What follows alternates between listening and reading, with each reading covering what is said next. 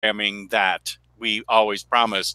First, I have from near mint condition, Omar. Omar, how's it going, buddy? It's going okay. And I swear to God, if this works, you're like the new IT guy for OmniBros. How did you get this to work? I know you made some kind of deal with the devil or something. I did. Satan is my lapdog. It did, you bastard. It did work. All right. Watch out, Omar. Omar dresses after your job. I'm after your job now. And from Gabe Infinity Watch, Gabe the Babe. How's it going, Gabe? Why am I getting this weird sense of deja vu? Like we already did this before. I don't know. Was that all a dream?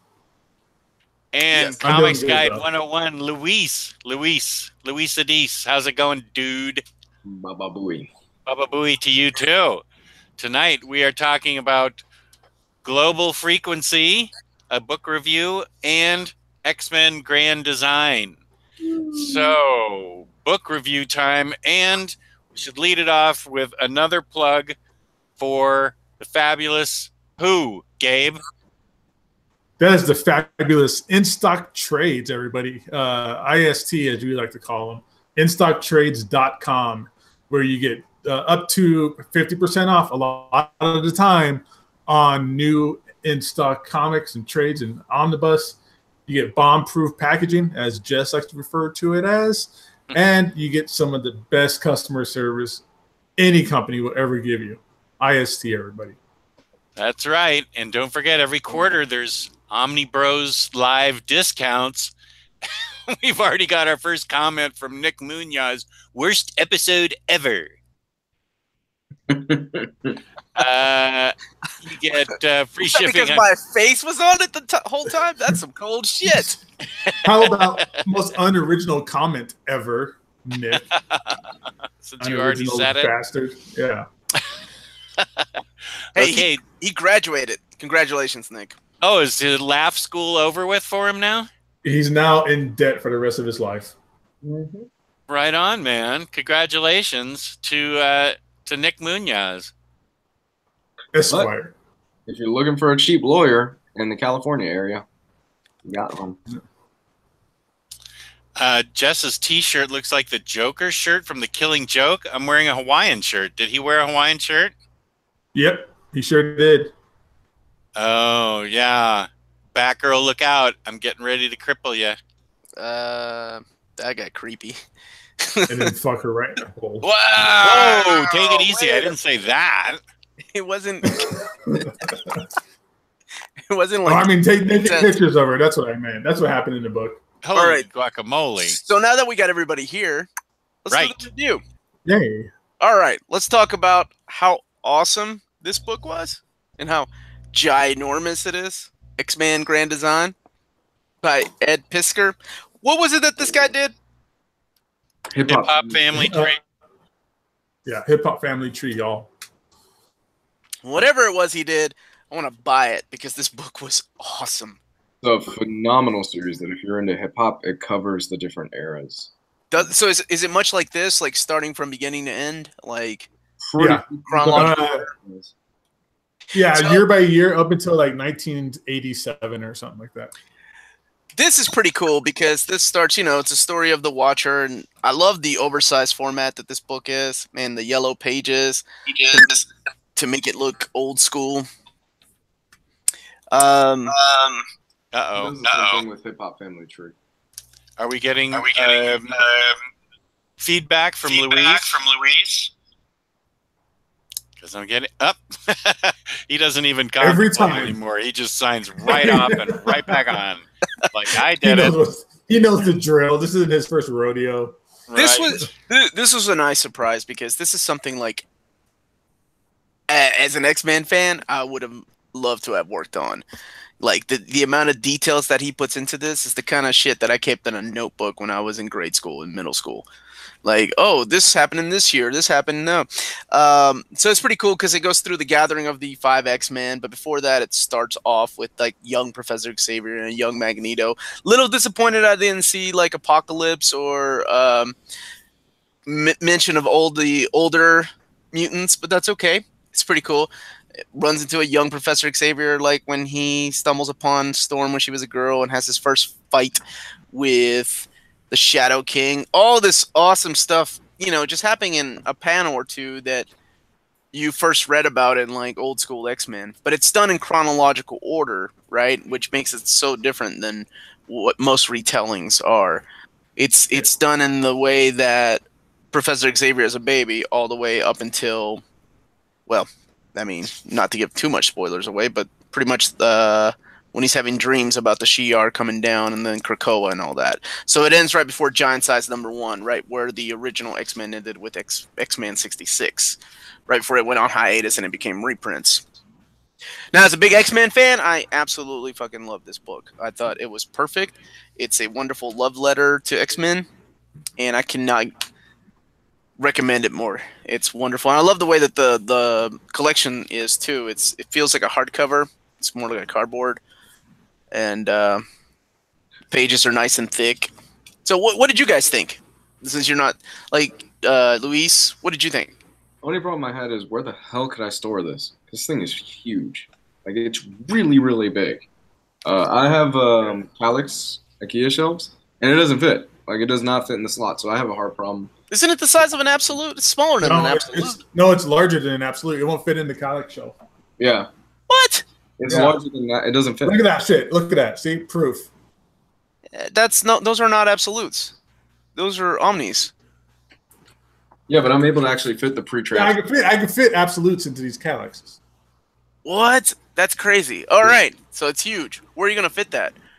I have absolutely no clue. It's right next to fucking Nemo in my Billy shelves. There it is. I'm probably just going to have this as kind of like a coffee table book in the living room.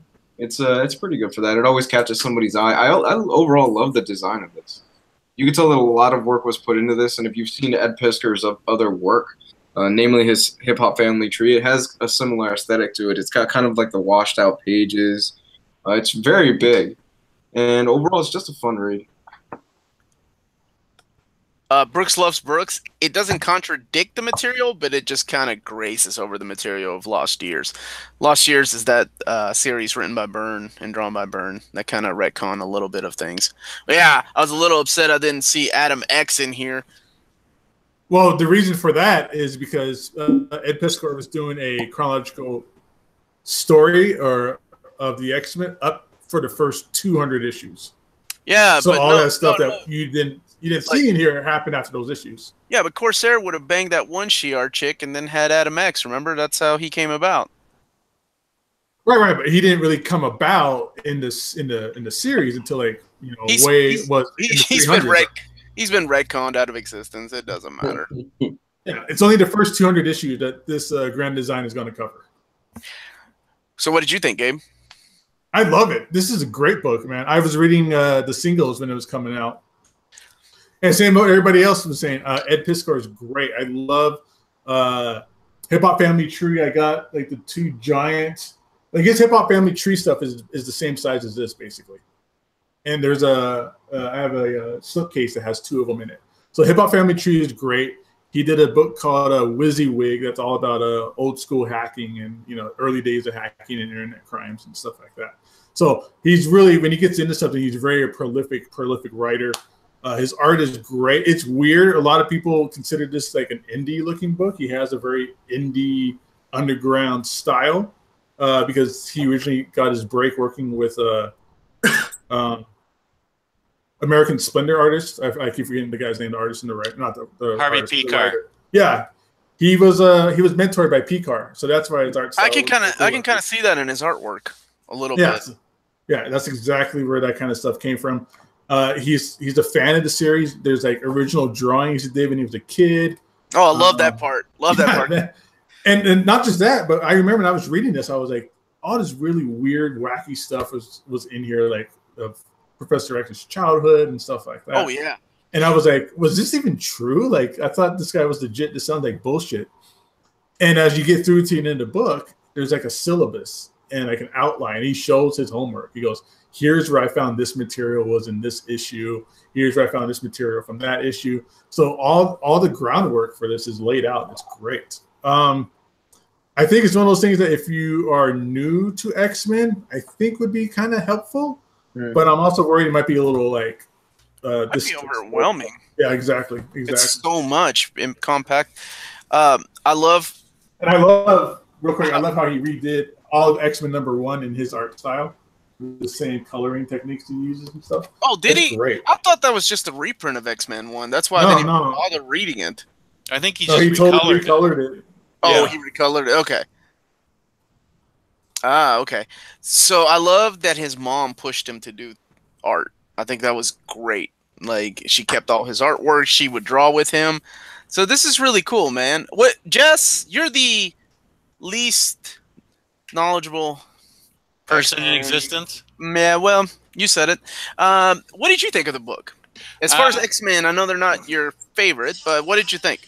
No, I've always had trouble following the X-Men, and with that in mind, I really liked this because it was very easy to follow. Since it was in chronological order, I mean, X-Men is an intimidating series to dip into. You know, I've said it before that anytime I read an X book, I just have to assume this has happened, and otherwise I can't enjoy it. I'm not going to go back to X-Men 1 and start like Riley has done and do a complete read-through, or like you've done, Omar. So I enjoyed it a lot because it was all in chronological order and it all made sense, and it put things into perspective for me. His drawing style is fine with me. It's a little, you know, it's a little cartoony. I don't know anything about Hip Hop Family Tree, as I'm not into hip hop nor family trees. So. You could have stopped that. I don't know anything about hip hop. Yeah, I don't. Family Tree on there. Hip nor hop, I know nothing of. You remember that one episode where we had him reading off his daughter's playlist? That was on my phone for some reason. Yeah, that was funny. Yeah. And don't do that again. But I really enjoyed it. I thought it was. I read it this afternoon and got a huge kick out of it. That it made a lot more sense to me. I'm going to be able to enjoy X-Men books going forward a lot more from that time period. Yeah, well, that's a good way of putting it. I'm curious as to what you thought, because I was wondering if it helped you or if you were like, I don't understand why they're talking about this one guy and for one panel. Like, who is this Jack of Diamonds? Yeah, I didn't know. What's he got to do with Cyclops? I didn't know who he was, but I just said, okay, fine. There's Jack of Diamonds, and you know, like I did with everything. I dug it a lot because it, like I said, it puts things in perspective, and I understand a lot more now since it's chronological, and I don't have to, you know, go back in time to figure it out. So, Gabe, what you were talking about, the table of contents, like, I think that's what's missing from the collection. That was in the original. Oh, that only in the originals? Damn it, that sucks. Yeah. Maybe they'll reprint them in the second one with the second book whenever they do that. Yeah. But honestly, I was okay without it just because I remember most of these stories. There's a couple in here that I'm like, did that really happen? Yeah, I don't remember exactly. them. I don't remember them retconning that.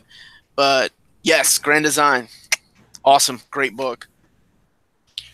Let me just take a second to thank Jimmy Owens publicly, because he made it possible through a very generous gesture for me to be able to see Star Trek Discovery on CBS All Access. And thank you, Jimmy. I've been binging the heck out of it, and it's awesome. And I really appreciate what you did for me. Thank you so much. I love Star Trek Discovery, and Jimmy did me a real solid. So thanks, dude. I was waiting for your review of that. That way I could see if I should jump onto it or not. I know you're a diehard Trekkie, so. I am, yeah. I am. Are you? Yeah, I am.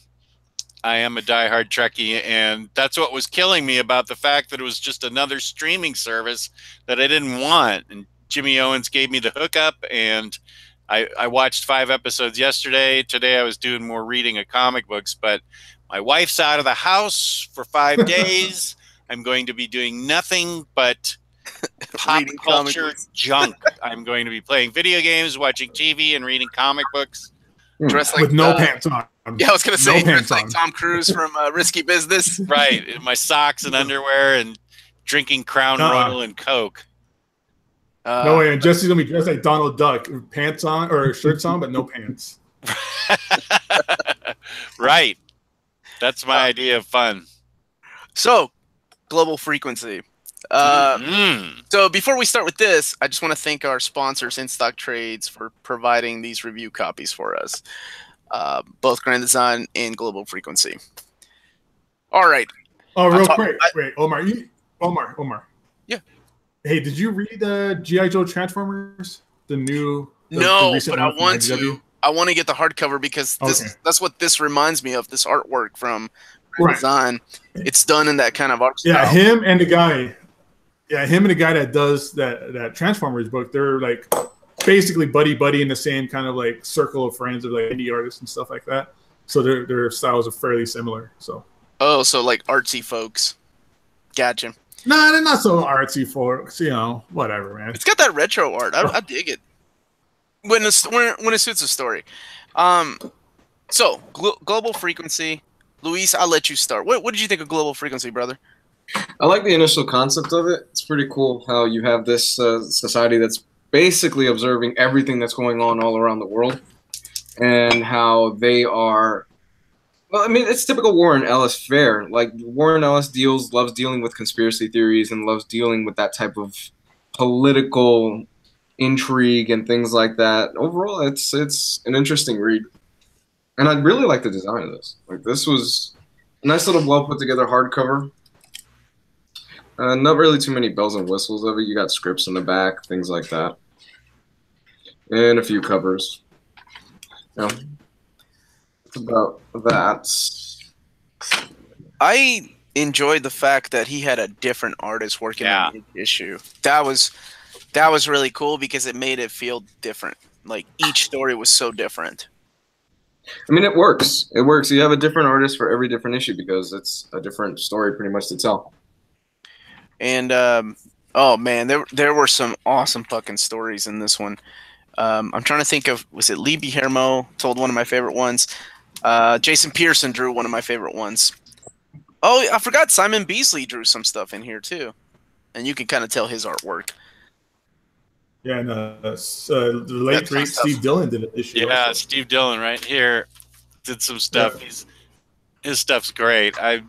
Every time I see Steve Dillon stuff, it just makes me sadder and sadder. Like when I see Darwin Cook stuff, never get more new stuff. Yeah, it sucks. It was his 2-year anniversary since he passed.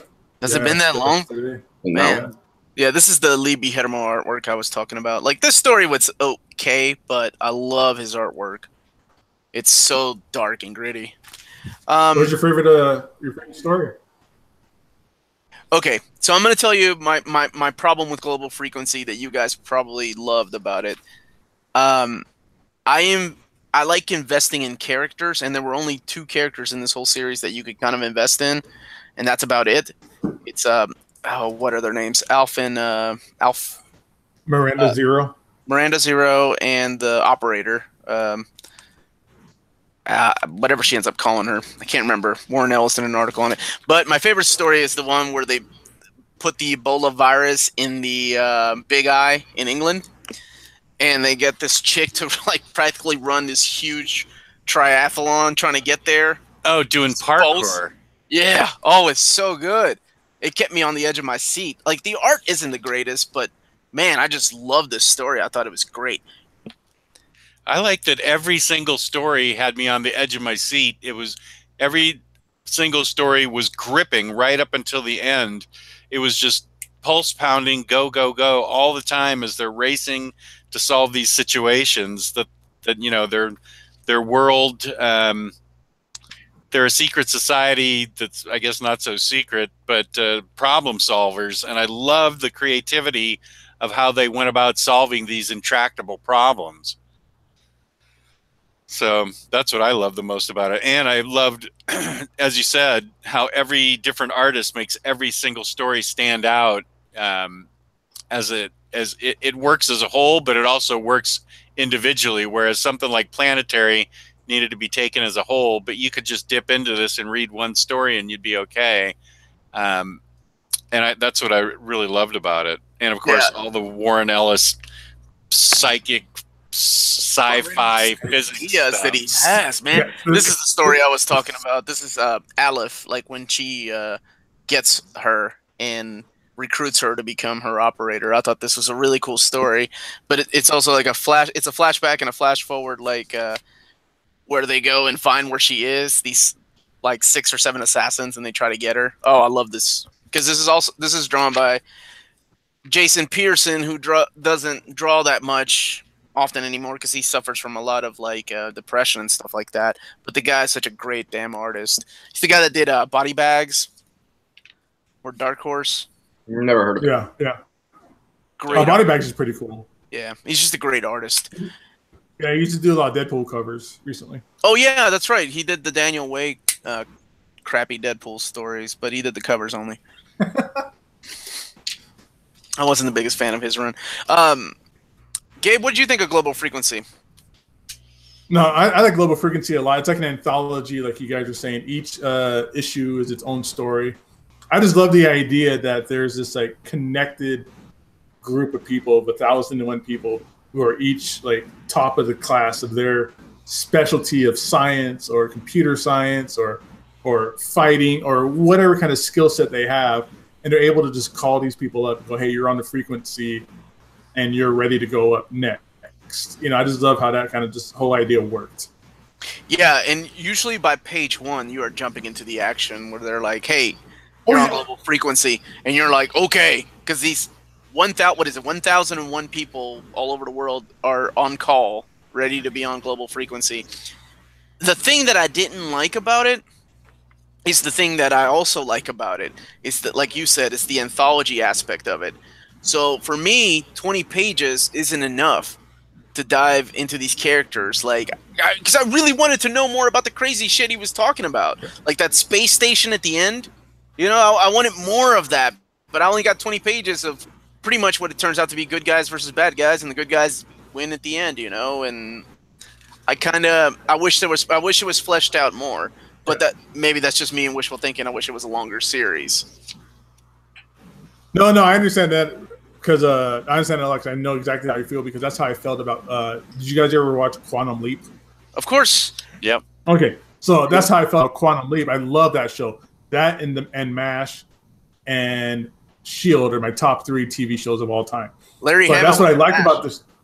Yeah, he was. So was Andrew Dice Clay and a bunch of other crazy people. Damn it, I forgot what I was saying now. Oh, no, I love it because it's just the idea of being able to just call each other up and get the set up. I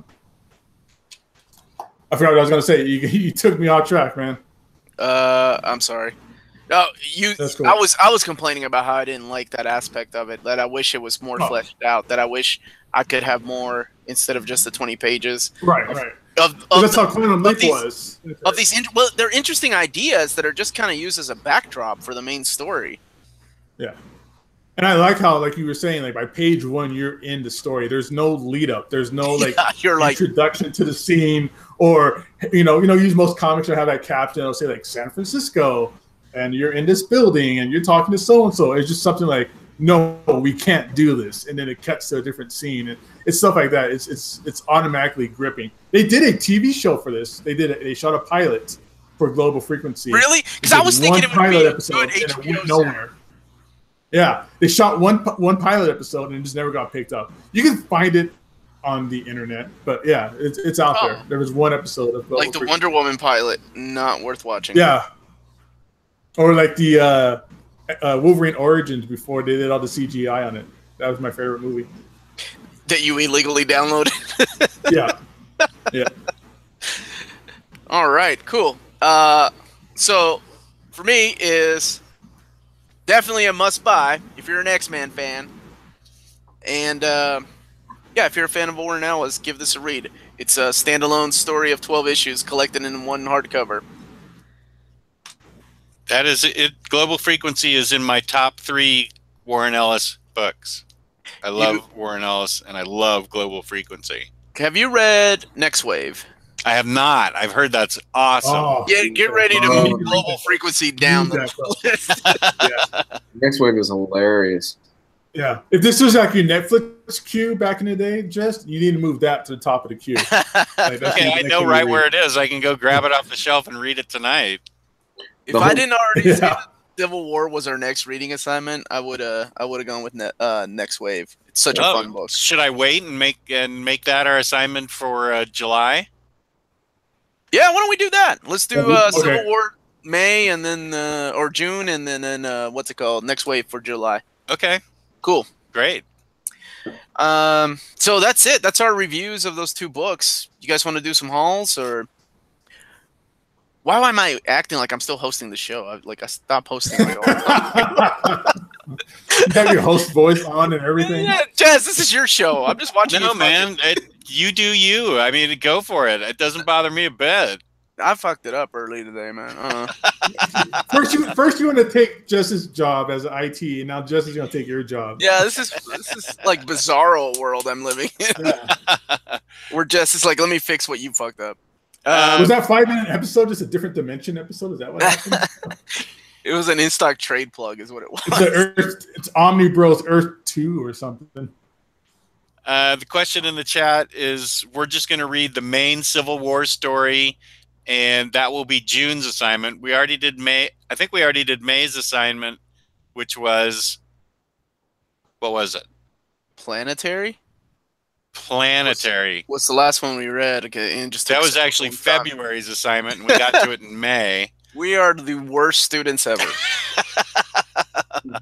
So then next wave will be like late June, early July, and we're going to do Civil War first. Unlike Planetary, though, Civil War is a quick read. I mean, it's Mark Miller. It's going to take you like 5 minutes to read it, and then probably 10 minutes to look at the art.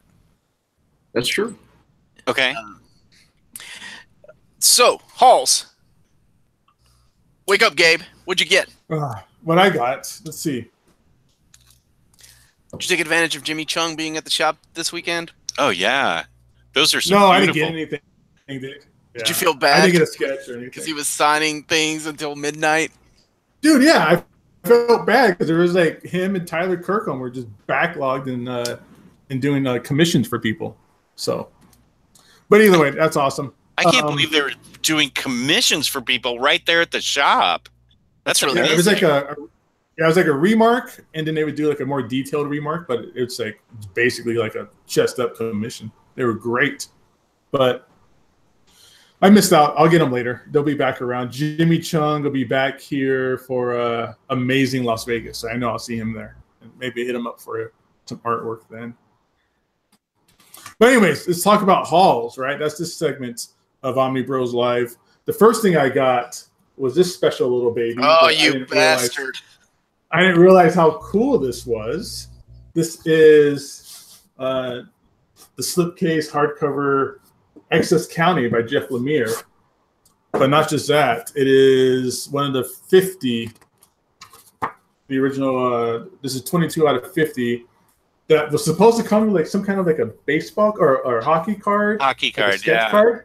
Yeah, but the guy that I bought this from, I guess, didn't have it. I didn't even know this was a part of it. I thought it was just the old, just a signed hardcover that I know was kind of popular and people wanted it, and everyone kept telling me it was a good story. I thought that's what this was. I didn't think this was the super, like, San Diego Comic-Con exclusive that came with, like, a card. But either way, I paid $30 for it, so I don't care. It's going to be a cool story, and I'm going to check it out. Wow, $30. That's a steal. Yeah, $30 for this thing. I am so jealous. I'm not even a big fan of Jeff Lemire's artwork. Oh, no? Nope. I know we talked about that. No, I don't think we've ever talked about that I know really? Of. This one's a lot different. It's not like Show me. Like Sweet Tooth. I know just like Sweet Tooth, and I love Sweet Tooth. Yeah. This isn't quite like that. The artwork is more mainly just lines. Oh, actually, it kind of looks more independent. I hate to sound like snobbish, but like independent. That page you showed me. So yeah, it's that.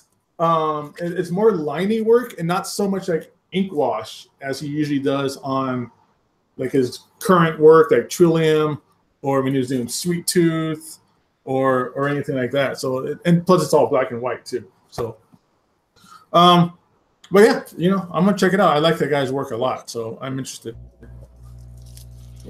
That's a good one, man. And then let's see. I picked up the first Incredible Hulk Epic collection. Is that Peter David? Yeah, no. This is the Stan Lee Jack Stanley Kirby and volume Jack one. Kirby. Yeah, so yeah, it's called Man or Monster. It collects like it's almost like an omnibus. It's like 25 like issues in here. It looks like. Yeah. No, I'm lying. 1 through 6, 12. It's about 20 Yeah, something. about a good 15. Yeah. It's a good. These Epic collections are great. I'm loving these a lot. You get a lot of comics in here for very cheap. These are like $40 retail.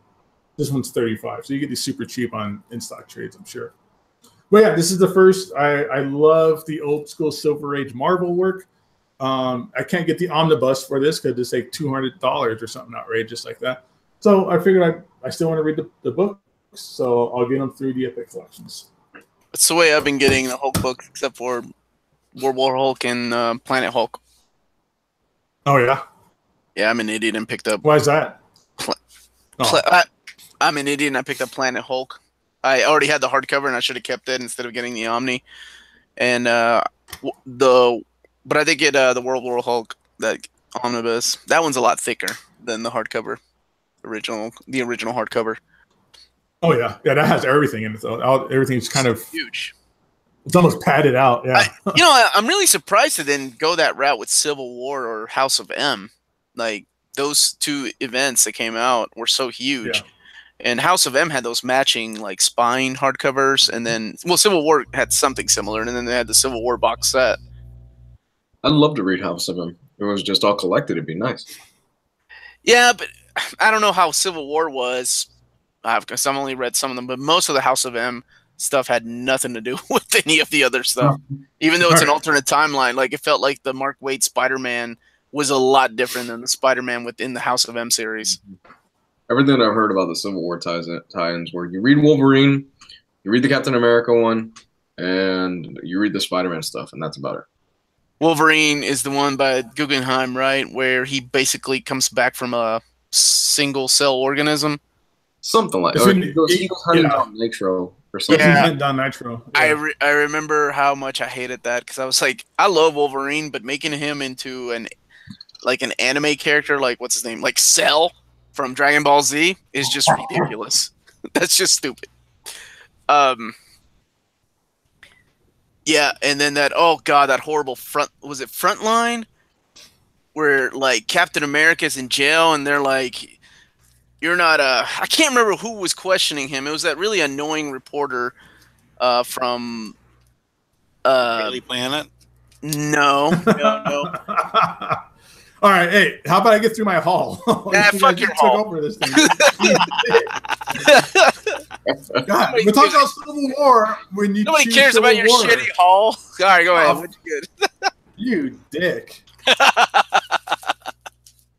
All right.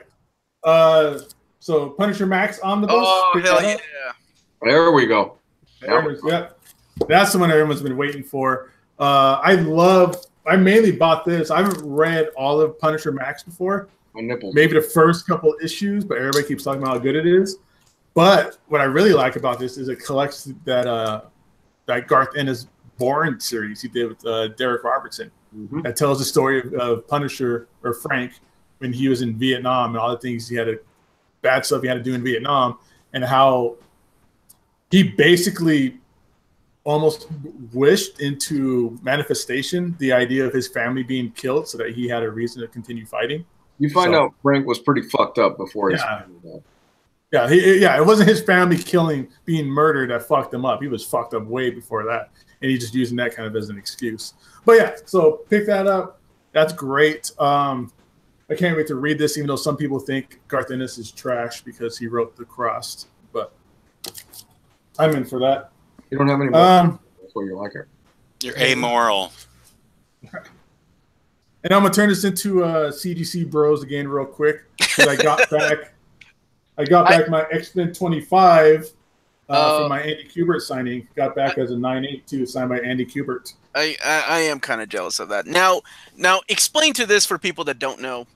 Okay. Mainly, probably just me. Everybody I'm sure knows this. If you get an autograph on a comic book, you have to have it witnessed by somebody that is CGC approved or whatever. Right. You have to be anointed by CGC. Like it's a So whole there baptism. is no way in hell that you could CGC like a Jack Kirby signature or a Lane Wayne signature, right? Like you cannot send that off to get CGC'd because you have no proof that they signed it. Yeah, Even if a book is already signed, if it's already been signed and it wasn't witnessed, CGC won't give you the yellow label. Aren't you a certified witness, sir? Right. But you can't just hand me books that were signed 5 years ago. Go, okay. But I'm gonna do that, Gabe. That's where we're going with this. You're gonna see like all the Jack Kirby stuff that I've got signed. You were there when you were 12 years old. Huh. And we're gonna CGC the 12 fuck years out of old? us. I'm not Jess. All right, what else did you get, man? So I got that. But if you do have books autographed that you want to get graded, there's another company called CBCS that'll verify and authenticate autographs. How much does it cost to get a book slabbed, Gabe? Depends on the book itself. Modern books, anything from I think it's 1975 to now is modern and is about, with shipping and everything like that back and forth, probably about $40. And then as the book gets older or more in value, dollar amounts, then it changes the whole algorithm because you got to figure out, how much you're going to charge for insurance because it's a $4,000 book, and CGC charges you 3% of the market value of that book to grade it, stuff like that. So, they do? Yeah.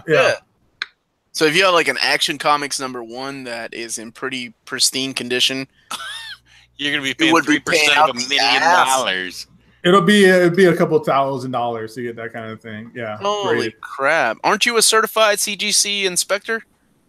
Can Jess and Luis just start our own CGC business? Put CGC out of business? Just throwing that out there. There's like 5 other companies out there that try that, and they're all shit. We should start I'm not saying that we would be shit. We should start CGCing omnibuses. Like, we'll be the first company that does that. Yeah. If you're pick it up and we're just like, we're grading like the spine and the glue, and we're like, oh, how good's the binding on it still? The dust jacket's a 9.2. It's trash. Yeah. For $50, not including shipping, Jess and I will sign all the books you want. Yep. Oh, okay. Yeah, just scribble something on a comic, and I'll say I witnessed it. Like, yeah, that's Todd McFarlane. I saw him do it. That's what I was getting at. And you and your high morals. Fuck morals. You're high. What else did you get? No, I'm not. Wish I was. More CGC stuff. So, with Frank Miller coming to my store next month to do a signing, I had to pick up one of the greatest comics of all time. I'm trying not to get any glare on this. Sorry, it's weird. But I got a 9.8 Dark Knight Returns #1. Damn, Gabe. And you're going to crack that open and have him sign it? Well, I'm going to crack both of them open and have them sign them. And I got plans for these books. So I got 2 9.8 Dark Knight Returns #1. I'm going to get Frank Miller to sign and Klaus Janson. Are you already planning my next birthday party? You're planning my next birthday gift. Yeah, sure, at Chuck E. Cheese. And now that's going to cost extra because Frank Miller charges for his signature, right? Yeah, he does charge for his signature. He charges for like remarks and everything like that. You know how you bypass that? He's going to be signing at your shop. You're going to be like, hey, Frank, I need you to sign some agreements here. You slide in like, Dark Knight Returns #1 or Batman Year 1, just underneath all those paperwork that he has to sign. I got you, man. I get signatures for free. We paid a lot of money to get this guy out here, so I think Luis, the people who work there should be allowed to have a little scribble on our comic book. Luis had a question for you, man. I was going to ask, what's the going rate for one of those right now? Like a 9.8 Dark Knight Returns. 700. Is that right? Wow. Yeah. Shit. What? American money? Holy shit! Yeah.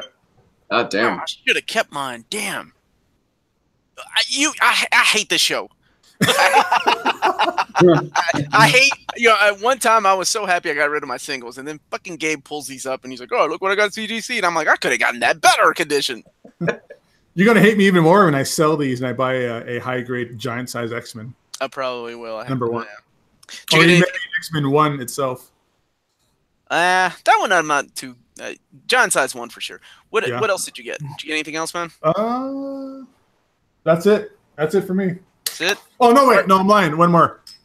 I got this from Brett on the group. This is a trade paperback. It's pretty worn, but whatever.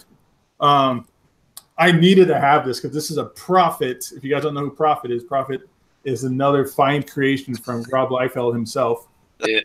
Over at Image, and he had his own Extreme Studios title. Shut up, Omar. No, I just remember the story. Fuck. He bought Stephen Platt a car to pull him for Marvel Comics. Because remember, at the time, Stephen Platt was drawing Moon Knight, and he had a very like Todd McFarlane kind of art style. And he bought him a Camaro or something? Or Cobra or something crazy. Yeah, because look at this guy's artwork. Fucking Prophet. Yep. Because like you were saying, Stephen Platt, which is one of my I love this guy's art when I was a kid. I wanted to be just like him. So this is the great artwork he has. Look at that! Look how badass this motherfucker is, man. I don't want him pissed off at me. So, but this is great stuff. I'm excited to have this. I wish they would do like a complete series of this. This only collects the first 7 issues of the first season or first series. There's 2 series altogether. It's about less than 20 issues, plus the Brandon Graham saga that came out just recently. That was really great. That was awesome. I wish they would just collect all that shit together. Yeah, I'm honestly surprised they haven't collected that. I guess semi reboot of Prophet. Well, it's not really rebooted. It ties in, but that stuff was. It continues the story. It's weird because not really, but they rebooted, but they continued the numbering. They didn't pull like a Marvel or a DC and renumber it. They just continued the numbering, the whole new like universe and storyline and everything like that. And the artwork. Yeah, it's good stuff, man. I loved it. But that's it for me, guys. Who's up next? Hey, I got 2 things. These nuts. Oh. No. These are big. So I got. This is something I've wanted for a while. I can't believe I didn't know. This is Punk Rock Jesus. I haven't even opened it yet, but I got it at Half Price Books during Free Comic Book Day, and so it was like 40% off of that price. So I think I only paid $12 for it. Nice. Damn good pickup. I have never read. Have you guys ever read this? Hell yeah! I love it. No, I haven't. Okay. No. I'm a big fan of his artwork, so I didn't know about his writing because the only other thing I read was like issue 1 and 2 of White Knight, and they're pretty solid. So I didn't know how this was, so I'm excited to read this for the first time. And then I got volume 1 of the She-Hulk book. So very excited. This is the one by Mariko Tamaki, and I'm excited to read this because I've heard a lot of good things about it. So she's great. I think this takes place after the Charles Soule run, if I'm not mistaken. I like the Charles Soule stuff.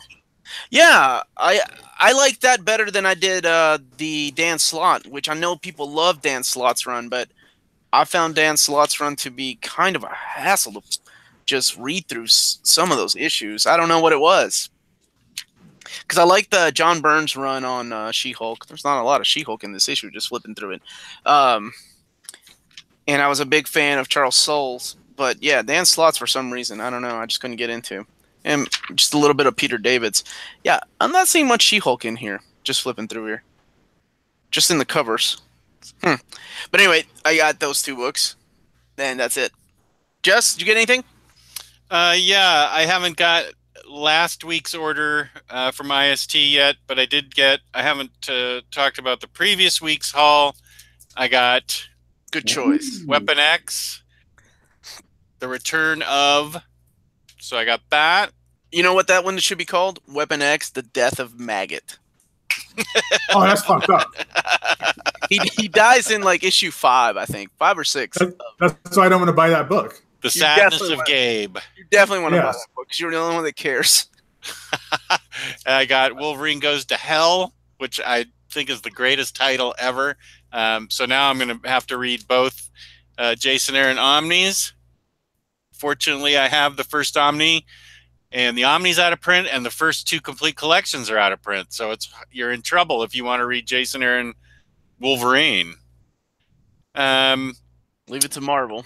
Right. And I got Suicide Squad #2 Deluxe, which I don't recommend to anybody except me. I picked it up as well. Of course, good for you. I'm an idiot. Yep. Yeah, it's not good. It's not even Jim Lee. It's like John Romita Jr. Yeah, I know. It's just got Harley in it, and I'm a sucker for that. So I freely admit that it's not a good book, and I'm stupid. So I freely admit that Jess is stupid, and I bought it based on that. Yeah, good. Well, I got back at you then for your Justice League of America, you hook. Wow. You forgot the at the end. Han Solo. Riley recommended. This was a recommendation. Han Solo, the Marvel OHC. So I've actually got a lot of Star Wars OHCs that I got to read. I loved Generations. I loved all those stories, so I had them digitally. So I decided I wanted them in OHC form. How much was that collection? It was $50, and I think I got it. Well, I waited. It wasn't a first day 50% off, so I got it for 42% off, 44% off. Yeah, I read the all-new Wolverine and Jean Grey ones. They were pretty good. I really liked them all. Yeah. Question is this by Marjorie Liu, the Han Solo book? Yes, it is. Oh. She's a good writer. She's a damn good writer. Then in the admin chat, Sherlock and Riley constantly talk about Agents of Atlas. Yeah, good choice. It's a great book. They love this book, and I couldn't wait to get it. I know nothing about it. This is a complete blind buy because that's how I do it. I just wait for other people to tell me what to buy. So there should be 2 of those, right? Because I think I'm looking at my Atlas collections. I only see 5 volumes. This says 1 on it, so okay. So maybe they'll have 2. Yeah, you made a good choice, man. Jeff Parker's Atlas is awesome. Yeah, that after I read all the Red Hulk by Jeff Parker, I'm a huge Jeff Parker fan now. And one of my favorites from the 90s, I can't wait to reread these. Milk and Cheese, Dairy Products Gone Bad. Yeah. I thought it was gonna be Nightfall, Jess. You fooled me on that. You said it was your favorite 90s. Right. I love Milk and Cheese. These guys are Evan Dorkin's greatest creations next to Eltingville. I love them. And then I got, how many volumes of this? I got Hillbilly by Eric Powell, volumes 1 and 2. Wanted to read this. This is set in the Goon universe, I believe. Oh, cool. Yeah. So it's written and drawn by him, which isn't great. Then I got a book Luis and I talked about, Coyotes. Hey. Yeah. This is we really like the we liked the storyline in it, and it sounded like a really excellent and interesting take on what, werewolves or wolves in general. So I love the covers on it. Oh yeah, werewolves stalking the border and picking women off one by one. 13-year-old girl with a katana blade at a mission. Murder the werewolves stalking the border and picking women off one by one. Yeah, that's why Luis and I liked it. It sounded awesome. Oh, that kind of coyote. Yeah. Gotcha. Right. Gotcha. Huh, that sounds cool. And then Nick Munoz recommended, and I can't wait to read these, Rock Candy Mountain, all about hobos and trying to, come along and ride the rails with the mysterious, good word, unbeatable hobo Jackson, plus his sidekick Pomona Slim on his quest to find the mythical hobo heaven. But watch out for the devil and the FBI and the hobo mafia too. So this, Nick Munoz really raved about it, and can't think of the guy's name in the Omnibus group, but he's the one that really got everybody started on this. And, Ryleymo. No, it wasn't. Oh. I don't know if Nick's still in the chat, but it'll come to me. But these are supposed to be great. I'm really excited to have these. And I did not get any CGC books this week. But I did get volume 3 of Herbie Popnecker. Yes. Theory. Yes. Have you read any of those yet? Not yet. I'm going to, though. Oh my gosh. Yeah. I have them right here on my to-read pile on my table. So they really could be the worst things you've ever bought. I don't know. They're Alan Moore's favorite books. I don't know. Did Omar tell you to buy them? No. Then it won't be the most horrible thing you've ever bought. I have not made him pour root beer on anything I've told him to buy. Yavash wants to know what the interior art's like on Coyotes. And Coyotes is the term for people that cross the border, right? For people that bring... That bring my people over. That bring Gabe's people over. So Coyotes are the leaders that bring the immigrants over across the border? They're the guys that have the really big U-Haul trucks that they just stuff like 50 family members into, and they let them just kind of just sweat until they die before they cross the border. Yeah, most of the time that's what happens. Yeah, or when they get over here, their family already paid a huge amount of money to get them over here, and then when they do come over, the Coyote then charge their family even more money to let them off, the truck, or they go into like indentured servantment and stuff like that. Yeah, so here's what... Sorry to bring it all down. You're a buzzkill. Holy shit. This is the comic book that I'm reading about werewolves and the Coyotes. Jimmy Owens asks if I've read Copperhead. If I got it. I did get it, but it hasn't come in yet. I plan on reading that as soon as possible. Alan Moore is mentally unstable, though, Jess. I am too, so it'll work out for Herbie. We are both equally bearded, insane people. You did write Watchmen. So that's my haul. All right. Anybody else haul? Luis? I never really haul. But I did read. What did you read? I did catch up on some Southern Bastards.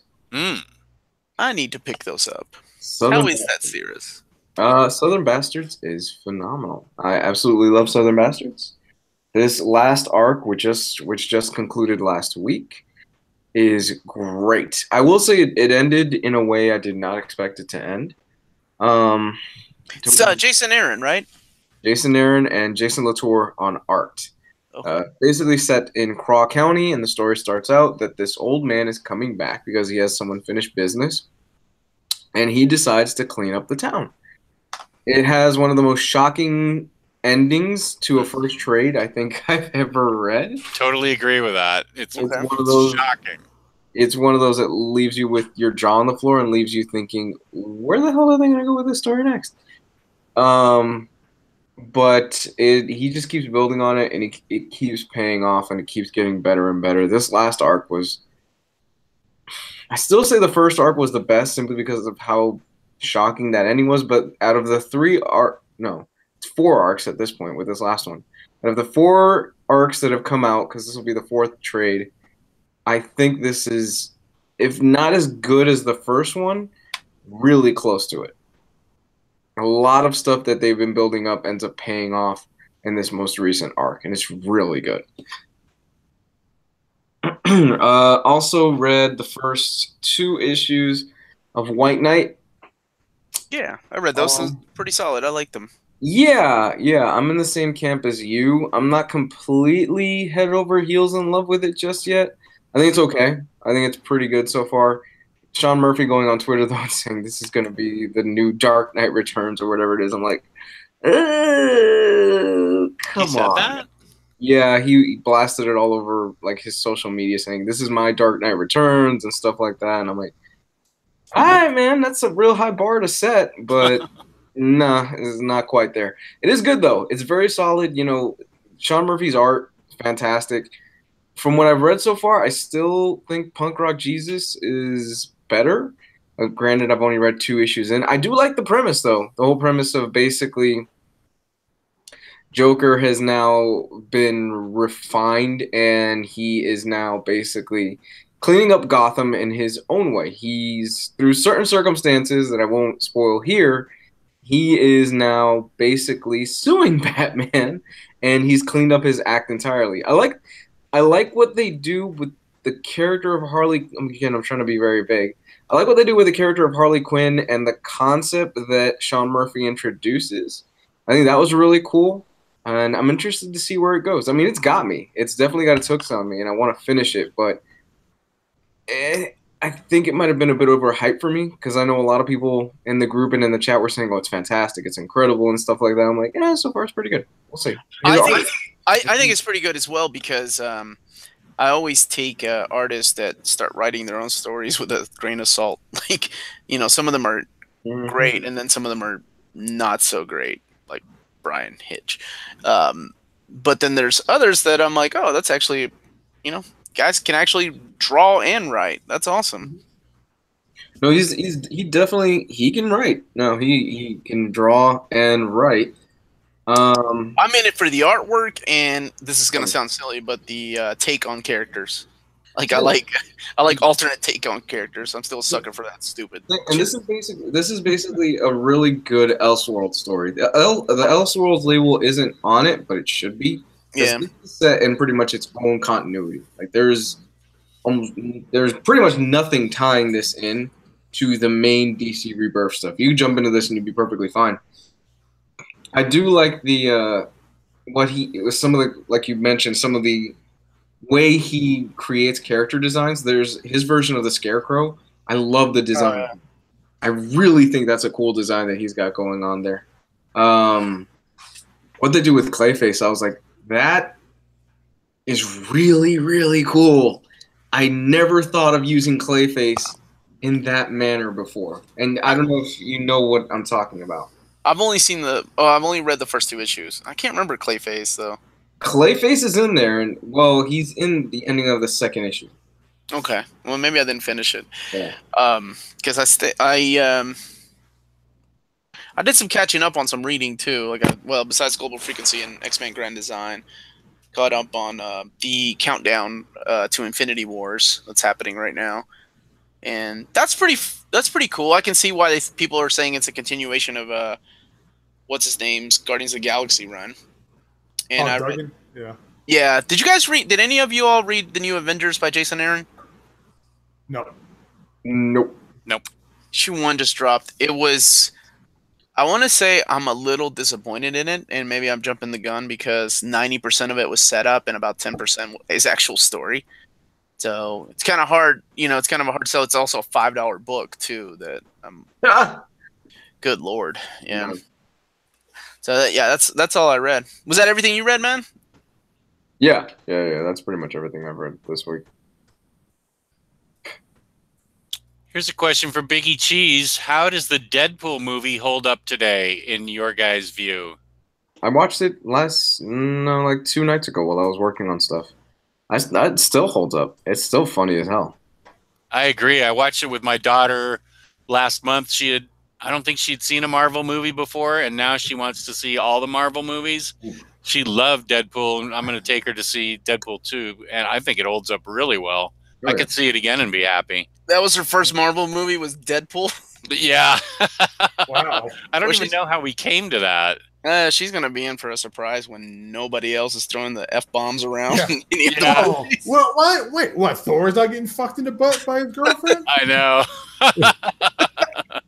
My daughter and I crossed a line a long time ago, so R-rated was nothing. That's awesome.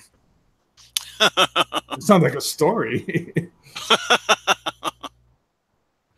Yeah, well, there's a difference when the guy raises the daughter and the woman doesn't.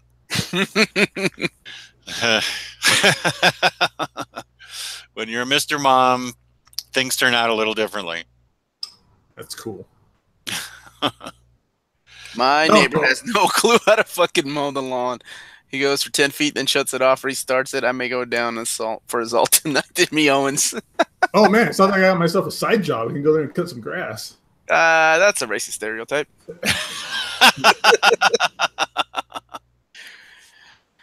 No, but I think Deadpool still holds up. I mean, it's only been like a year and a half, maybe 2 years. Yeah, 2 years, I think. Yeah. So Yeah. I mean, I don't think there's been much time for it to become not as funny anymore.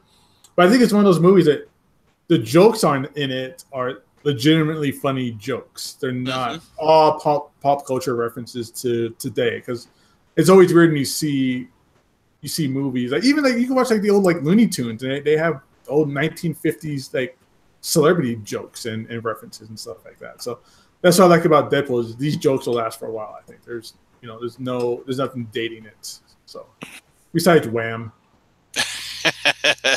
I mean, there are a couple of jokes that like poking fun at other superhero genre movies. Yeah, I mean, a lot of their promotion is like that, especially right now. They were poking fun at like the Thanos spoiler letter and stuff like that. So I thought that was funny. I thought it was unoriginal.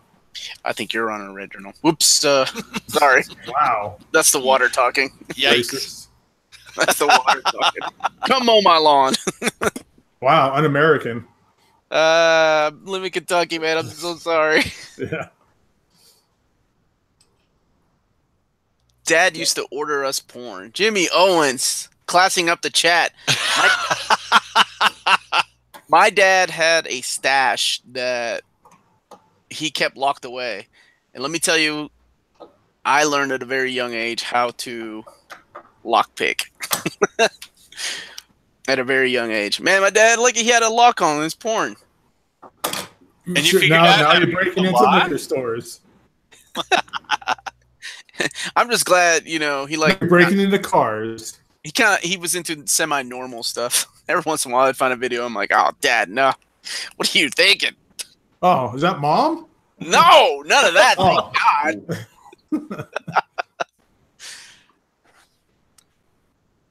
God. Luis is back. What happened, dude? I have no clue. Oh, It was okay. weird. I was trying to sign back in and it wouldn't let me, so I was just being a pain in the ass. Okay. What were we talking about? I came back and all I know is Omar that finding porn with his mom in it. that's what I thought it was. That did not happen at all. We were taking questions from the chat. About I came Omar. back and all I know is that Omar's talking about stuff that his dad used to watch or something. I did. Hmm. How much did each of you have to chip in to send Jess the night computer classes? He's an IT master. He's an IT master, it seems. He went to the Google School of Community colleges. No. Virginia. That's where you get it wrong. Most libraries now they offer senior citizen programs. Oh, shut up. That's not nice. Come on, guys. Leave Jess alone. God. At least he's, he knows he's Y2K compliant. That's all that matters. That's right. Right. Quick study, man. I figured it out. I'm sure Jess has a whole wing named after him at some libraries. The Bragg collection. But you know what? Now, going back to the conversation of porn. Oh, There it is. yeah. What? Now with today with the internet and phones, you don't ever have to pay for porn. You just watch the same 5-minute clip over and over again. 5 minutes, man. It's like 3 minutes too long. Yeah, what are you sticking around for the story or something? Yeah, what are you doing, man? I like it when they kiss at the end. No. Let me see. Let me see where that this explains a lot. It's just 5 minutes and nothing but behind the sack shots. It's like, let me see where this plumber is going with this. Yeah. I think he might actually. Wait, did he ever deliver that pizza? Extra anchovies? For those who get that reference. I actually remember the first time I found my dad's porn stash. What about you, Jess? Did you remember? Do I remember my dad's porn stash? Yeah, was it like on one of those? I don't know. I had a called not a projector screen, but like a 8mm. 8mm. Yeah. Like Nicolas Cage movie, 8mm? There's no sound. There's only captions. Like, Right. give it to me hard. And he has to order a piano player to come over and play the music. He did have I for years starting when I was about 12. In the storage part of our house, he had a trunk from the Korean War that had a lock on it.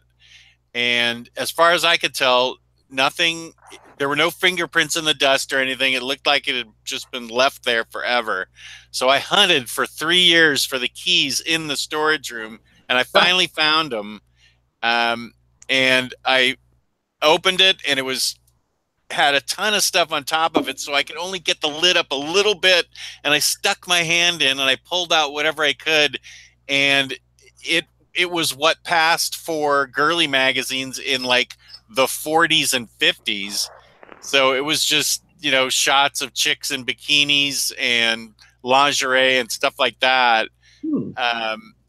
I ended up actually inheriting it and selling it for a lot and buying Silver Age comics with it. Because some of it was original Betty Page stuff. If you know who Betty Page is. Yeah, it was a very lovely lady. Yes, a lot of it was original stuff of hers. And I remember through Comics Buyer's Guide back in the 90s, I sold a ton of Betty Page stuff to this Betty Page collector who put an ad in Comics Buyer's Guide, and I turned it into Silver Age Comics. That's awesome. So there you go. Were those like magazines where they were like, oh, look at her ankle. She's being a whore, just showing her ankle a little bit. Not quite. They weren't back to 1910. They were like 1950s magazines. You ever find porn like in the woods or like on a railroad track? I had a friend that found Playboys in the woods. Everybody seems to have, like my age, seems to have finding a box of Playboys in the woods story. I don't know what it is. We did when I was a kid. We found a stash. Yeah, I found a stash on the train tracks behind my house. Ours was out in the woods, like behind our house, about like half a mile from our house. Yeah, see, that's what this generation's gonna miss. Nobody's gonna find porn stashes anymore. Everybody has like that's true. The cell phones now. I'm reading Chase Joe's post. My dad was like, nobody ever like just open up those old bullet boxes full of dirt and dirty old magazines. Oh man. Some in the ceiling tiles in the basement. That's pretty ingenious, actually. That is really ingenious. Yeah, we're like Batman when we hide our porn. You got to pull off that one candlestick holder to make the door turn around. That's where all your porn collection is. He's got it way too easy. I remember having to like look at those scrambled channels as a kid, and maybe I see a titty. I think I see something. Oh, that's right, scrambled channels. Mm-hmm. Oh man, I remember those days. Like adjusting the damn rabbit ears. You're like, I think that's a titty. It probably isn't. You remember going to the movies with your parents and like a titty comes up and they're like, look at the floor, look at the floor. Where they cover your face. Yeah. No, my dad used to make me watch it. Oh. Yeah, he was that kind of a dad. He's like, just watch it. I'm like, okay. Just watch it. Like, is that Pee-wee Herman over there jacking off? Do these guys have like Godzilla gloves, like on that Warren Ellis book? That was a nice trip down memory lane. Can you get your porn CGC? Yeah, we've done Playboys before for people, like Playboy #1. Really? Yeah. Cool. Chase, too. My first titties were the mutant ones from Total Recall. Oh my god! Yes. That was 3 titties, and it never lived up ever again. And he's like, that was a high bar. That was a high bar. You make me wish I had 3 hands. I remember that You're line. doing 5 and 2, baby. You're doing 5 and 2. What a classic! I can't remember the first time. Damn, I'm trying to remember. No, I remember. It was a movie called Just One of the Guys. Oh man, and it was about a girl. Yeah, dude, she had some massive fun bags on her. How does she pass for a guy like that? I don't know, dude. Because she was way pretty too. Like she was really a pretty girl. Was that Amanda Bynes? No, what? Dude, No, this is like 80s. This is the 80s. Yeah, that was like 20 years before Amanda Bynes was even born. Oh, okay. And my follow-up question: how do you know who Amanda Bynes is? Because I got a daughter. Okay. Yeah. Okay. No. Gabe, Amanda Bynes is unstable right now. That's fine. That's what kind of women. Even hotter. Even hotter. Dysfunctional. Yeah. Daddy. Yeah, just one of the guys. Just one of the guys. Yeah. Well, most people say 85, if I'm not mistaken, right? It came out I think a year after Karate Kid. Yeah, it's 85. Well, most the bad guy from Karate Kid was in that. Did you see? Oh, really? Johnny was? Yeah, he was. Oh, dude, Cobra Kai is so good. Cobra Kai is so good. I've been wanting to watch it. It's great, dude. Is it really? Dude, get YouTube Red just to watch that. I wanted get to the free watch month or whatever. It looks so cheesy, and Karate Kid is like one of my favorite movies ever. Oh, dude, the nostalgia is gonna bite you in the ass because this stuff is great. I love the fact that they play into the whole Danielson was actually a dick. And yeah, where they did the whole illegal kick like reference and stuff. Oh yeah, yeah.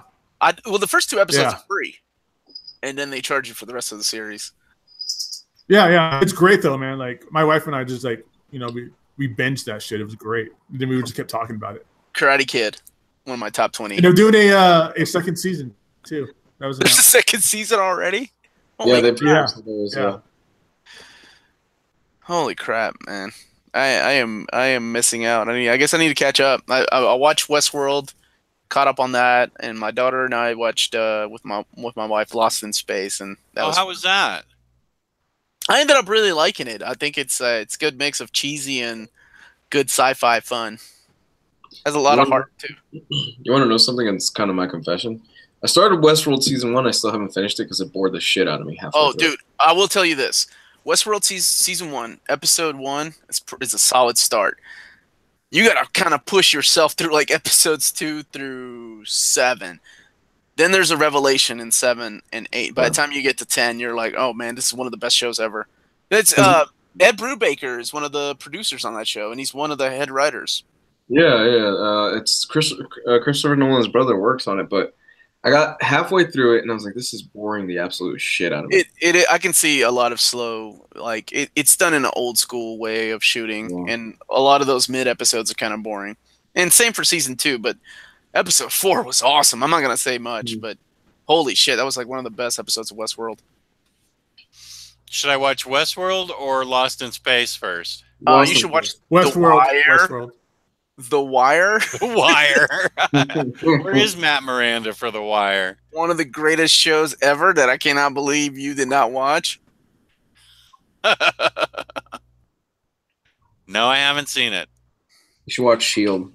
Not Agents of S.H.I.E.L.D. S.H.I.E.L.D. S.H.I.E.L.D. is awesome. I like that way better than The Wire. Watch Oz. Yeah, that's what most women say that would agree with you. That S.H.I.E.L.D.'s better than The Wire. Do you think women have inferior taste in TV shows because they're women? Oh no, not at all. I was not saying that at all. Just saying that in the category. Maybe I am saying that.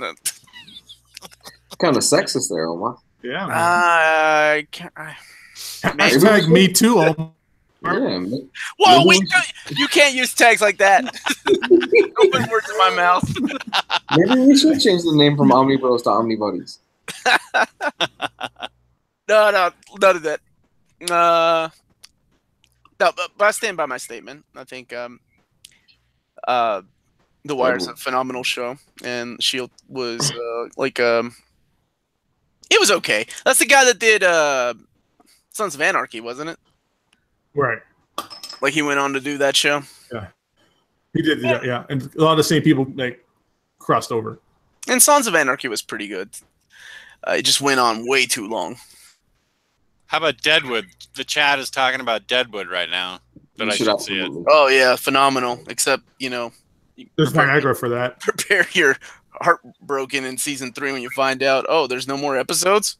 Yeah, but they're coming back. They've been saying they're coming back for a while. Yeah, they've been saying that for like 10 years now. Yeah, they're working on a movie. The last thing I heard. Real quick, Chase Cho in the chat. Elizabeth Shue is not in Cobra Kai, unfortunately. Oh, I'm done. I don't need to watch it. I need Allie. Just Just watch Adventures in Babysitting, where they keep calling Thor a fag.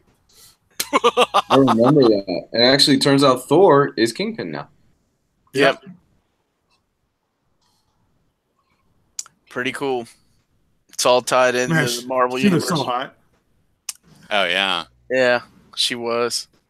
Man, that beach scene. Of course, I always had a thing for Robin Lively too. She was in the third movie. I have no clue who any of these people are. There was this period of time where classical, like some of the best movies ever made in the 80s. Yeah, all the 80s action movies, like Steven Seagal films. All the canon films. Oh, yeah. I love canon films. Do you? Okay. Yeah. Like Superman 4 and He-Man, Masters of the Universe. Damn right. Over the top? Superman 4. Yeah. Hey, Over the Top combines truck driving, the drama of a custody battle, with the action of arm wrestling. Every single one of those fuckers in that movie glistens like a glazed donut on Blu-ray. It looks fantastic. Wow, maybe you should go watch Lost Boys with that sexy saxophone player scene. Dude, I love Lost Boys. That movie's brilliant. Had like two guys the guys that wrote it had no idea about comic books, because that scene I know I'm not the only one that scene at the comic book shop does not piss off. Oh yeah. And when they're totally misquoting comic books, and I'm like, that's not accurate at all. But I kept quiet amongst my normal friends. I'm always looking at the background to see what covers are back there. Yeah. Yeah. I'm curious. I keep forgetting. What did Canon Films produce? What else did they put out? American Ninja. Missing in Action 1, 2, and 3. No, it was Missing in Action 3 and 4 or something weird like that. I didn't even No, it was 1, 2. It was 1, 2, and 3. Or was it Death Wish? They released 2 before they released Missing in Action 1. It was such a fucked up studio. What was Breaking 2? They put out Breaking 2. There's a whole documentary about Invasion USA. That documentary is brilliant. Yeah. What's the documentary? On Canon Films. On Netflix? Yeah, it should be on Netflix still. Oh yeah, they put out Cobra. I forgot about that. Bloodsport. Yeah, Cobra's great, dude. Cobra's fucking awesome. He eats his part where he's like the guy's shooting up like the grocery store, and he just walks away. He's like, "Aren't you gonna do anything about this? I'll fuck this place up." He goes, "I don't shop here anyways. I don't care." Stuff like that. Just cheesy '80s dialogue. Oh, I love those great movies, man. They put out Samurai Cop. It's called Katana. It's Japanese for sword. I just saw Samurai Cop. That's one of the best, worst movies ever. Samurai Cop? Yeah, absolutely. Oh, God, it was so great. It was so awful. It wasn't The Room awful, but it was, oh my gosh, it was awful. Punisher. Thank you, Omnipool. They did Punisher, remember, with Dolph Lundgren. Yeah. It actually, I think... I'm probably gonna lose all my credibility. Not that. Don't say it, Omar. Don't. You're gonna ruin all of. I think that's my favorite Punisher movie. I appreciate the one with what's his name, Thomas Jane, that kind of did like a Welcome Frank kind of story. But I like that one. No, man, I'm a Dolph Lundgren kind of Punisher. No, man, it's all about Warzone, where that guy gets a missile shot at him in mid flip in the air. I haven't even seen that one. I remember watching that with you, and the look on your face was fantastic. Yeah, man. Dude, I had to get out of my chair, run around the room. It was so nuts. Oh man, Canon put on some good shit. I keep forgetting. Let's see. Invaders from Mars, Death Wish. Yeah, they had a Chuck pile. What was called the Chuck pile back then, where every film would have to go through and be screened by Chuck Norris's and Charles Bronson's whatever it was, like their agents. Huh? Agents? Yeah, they're agents, and they would either approve or pass, and whatever they didn't approve or pass, it would just go to anybody else. They always had first dibs on Canon films. The original Death Wish was a Canon film? I love the original Death Wish. What's the original Death Wish? It makes more sense that Death Wish like 2, 3, 4, and all the way to 50 are Canon films. Okay. I don't think they do classic movies. Okay. Well, they also used to have the rights to Spider-Man for a while. Yep, they were going to do the James Cameron Spider-Man, weren't they? Or no, Something like that. they used the set to make what the hell was that again? Time Cop? Is it Time Cop 2? The one where they took the He-Man and the Masters of the Universe 2 script and they turned it into Time Cop or whatever the hell they call it. Maybe.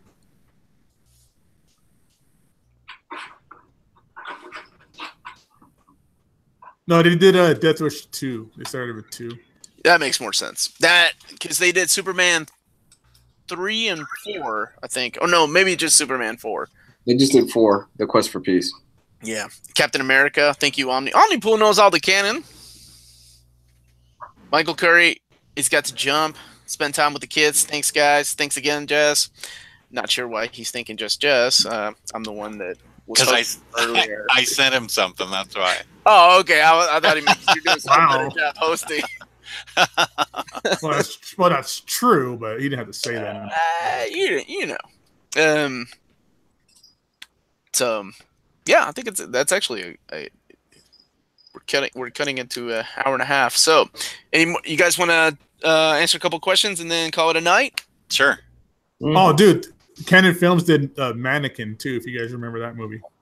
Oh God, the one about the medieval mannequin. Oh no, the Roman. Was it the Roman? No, it's about the department store mannequin. The Came to Life. That's the first one. Yeah, the one that first one. The second one had the guy from Herman's Head.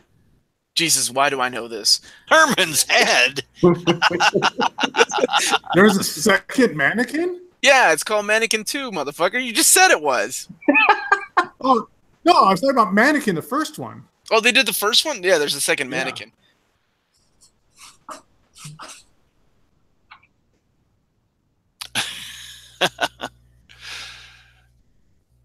Okay, any questions in the chat for any of these canon nerds? Canon nerds? This one sounds awesome. Life Force, Naked Space Vampires. That was Toby Hooper. I didn't know Toby Hooper directed this. What's it called? They did it's called Life Force. Naked Space Vampires? It's just called Life Force, but it deals with naked space vampires.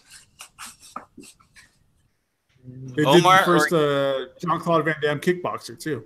Omar, Gabe, how and where to order graphic novels published by Hachette Part Works? Their website only ships to UK. Oh, man. I use in the past I have used the third party like Amazon sellers or eBay. That's the only place because he's right, they only ship to the UK. They have a lot of Transformers stuff that wasn't released here, and that was the way I got it. What? That sucks. Gabe, how's the Ultimate Fantastic Four 6 OHCs? Decent read / run? Nope, they're not that good. No, they're pretty bad. Warren Ellison and Mark Miller wrote the first one, right? No, that was Bendis and Miller. Warren Ellis came on like the second. It'd be like the second trade paperback, I think. I think it came like after 12. I've got them all here. Let's see. So do I. I only got this stuff because of the artwork. Who's the artist that made you buy it? Adam Kubert, and then eventually, I think Stuart Eminem took over or maybe Greg Land did it for a while. I don't know. He did do it for a while. He did all the Marvel Zombies Greg stuff. Land can do okay every once in a while. That's a. But this is where Stuart Eminem really kind of like stood back out again. You know, actually, I don't mind Photoshop or Lightbox Greg Land if he's drawing like dragons and half-naked porn stars.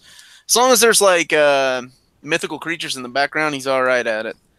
As long as he gets those porn stars looking right for you.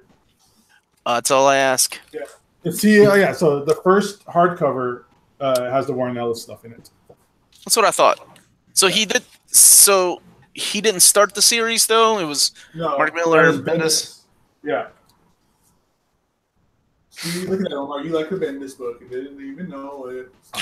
I don't think I said I liked it. I said I owned it. You liked it. Jess Hachette is publishing Nikolai Dante in hardcover, and they are up to 3. Sledge is always asking me to read Nikolai Dante. I have it on my wish list on Amazon. Maybe I'll get it for Father's Day. Actually, I'm already getting a big new Lazy Boy chair for Father's Day. So I know, I'm excited. Nice. It's Jimmy coming Owens tomorrow. asking a good question. Are the Sandman spin-offs worth reading? Lucifer was solid. The Books of Magic is awesome. Trying to think. Well, of course, Death. The 2 Death series were great. The High Cost of Living and The Time of Your Life. Those were both really good. Dream Hunters, Endless Nights. Are those considered spin-offs? Or are they? I think they're part of the. They're part of the Sandman universe because they're collected in the Sandman hardcover or the Absolutes. I love the Furies. Ooh, yeah, that's a good one too. By Mike Carey. Yeah, I really love. Also, Mike Carey, who did Lucifer, and Lucifer was good. Those are the ones that I definitely recommend. The ones, but they're about to come. They're about to drop some new titles. Remember with the Gaiman, whatever they're going to call that universe. Burger Books or whatever? No, Gaiman's got his own thing going on. Right? Gaiman's overseeing a whole bunch of other titles. He's overseeing the DC Gaiman universe thing. Like, we've got Books of Magic is coming back. A couple of other books. We talked about it. I just don't ever watch our episodes. So here's something interesting. They just announced like the names of 9 out of the 13 episodes for Teen Titans. Oh, hell yeah. So, wait, you mean, the names of the pilots. Oh, you're talking about the live-action series. I'm sorry. For a second, I thought you were talking about Young Justice, the animated. No. Number 1, Titans, Episode 1. Episode 2, Hawk and Dove. Episode 3, Starfire. Episode 4, Rachel. Episode 5, which will probably be the only episode that I have interest in watching so far. The Doom Patrol. Episode 6, The Messenger. Episode 7, Jason Todd. Episode 8, Angela. And Episode 9, Donald Troy. I'm reserving judgment on that. Yeah. The still shots that I saw of Robin look wicked. And then... Did you see Starfire? Did you see Well, didn't they say that was taking out of, like, in the rain? They weren't even... it wasn't, like...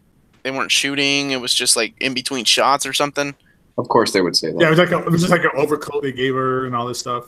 Yeah. It looks her. Yeah. Well, I won't get into it here, but she doesn't look the part at all. So. Luis, do you think the whole Mignola-verse will be printed in Omnibus Edition? It seems they are doing that with all the canon Hellboy stuff. Bellboy. I know, it's autocorrect. It's okay. Bellboy. Dark Horse is pretty good with that. In fact, I think Dark Horse, once they commit to printing a line of books, whether it's omnibuses or hardcovers, they finish that shit. So yeah, I can imagine everything pretty much getting the omnibus treatment pretty soon. Actual hardcover omnibuses? Because they got those softcover ones coming out. Softcover ones. That sucks. I was still thinking they're hardcovers. Doom Patrol will debut on Titans, then be getting their own series. I can kind of already see all that episode. I need to see Young Justice, dude. That new Young Justice Outsiders is going to be awesome. I hope to God. I still need to watch those first 2 seasons. They're pretty solid. I really like them. Dude, you're missing out, bro. You are fucking up. We're like busting a nut over there. Oh! Does Speedy get addicted to drugs? Yes. Okay, I'm in. Characters do die by the end of season 2. Really? Yeah, it's pretty solid. It's a good. I watched it with my oldest daughter, and we were both just as pissed when we found out there was no season 3. We were like, "What?" It ends on a cliffhanger, like hard. Wait. I'm gonna take a shot in the dark and say Superboy dies because he does in the Jeff Johns series. Does he now? I don't know. I can't. No, remember. I don't think so. But they do get into that whole Lex Luthor being part of. That's right. DNA, part of his DNA. It's a great show.